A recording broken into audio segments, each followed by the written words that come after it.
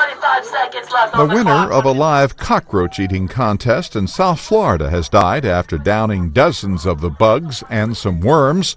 Authorities say Edward Archibald, seen here on the left in amateur video shot during the contest, collapsed shortly afterward in front of the reptile shop that sponsored the event. Initially, when I got the call telling me that someone had died after a roach eating contest, I didn't believe it. Really, right now, there's just a lot of questions, not too many answers. Ben Siegel, the owner of the reptile shop, was offering a grand prize of this python to the winner. He says he is saddened by Archibald's death.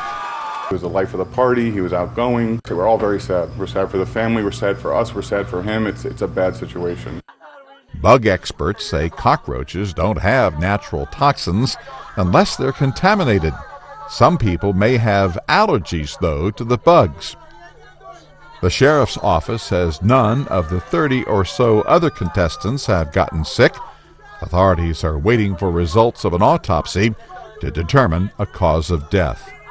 Ross Simpson, The Associated Press.